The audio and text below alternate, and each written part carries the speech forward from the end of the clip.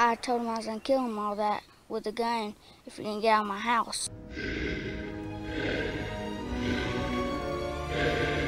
I am your father. Scared, Chris grabbed a 9mm handgun. When he was coming downstairs and told me he was gonna kill me and F you all that. Don't mess with me, I'm one crazy mofo. I had to pop a cop because he wasn't giving me my props in Oaktown. I shot through a hamper that he was carrying, and it was a full metal jacket bullet. I went straight through the back and hit him in his leg. Wow. And he started crying like a little baby.